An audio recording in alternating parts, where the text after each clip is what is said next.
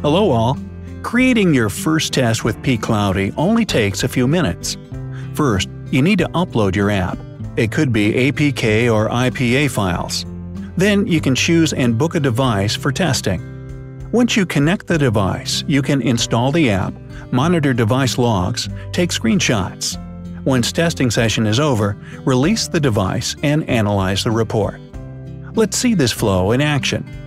Let's see how to execute the first manual test case on Android devices. Click on My App/Data tab to upload the application under test to the cloud drive. Click on the Upload button.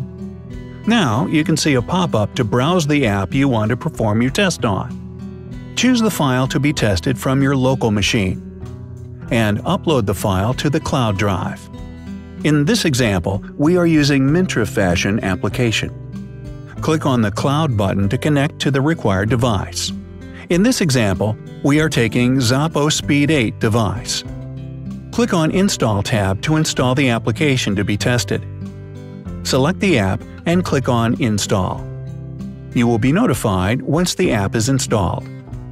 To monitor the device logs while testing the app, click to Initialize log streaming. 1:1 pixel screenshot will be captured along with the skin of the device, and you can see the screenshot next to your device. Just hold on.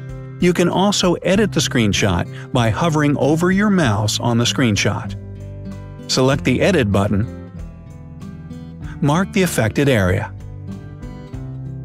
Click on Save button and save your edited screenshot with a relevant name.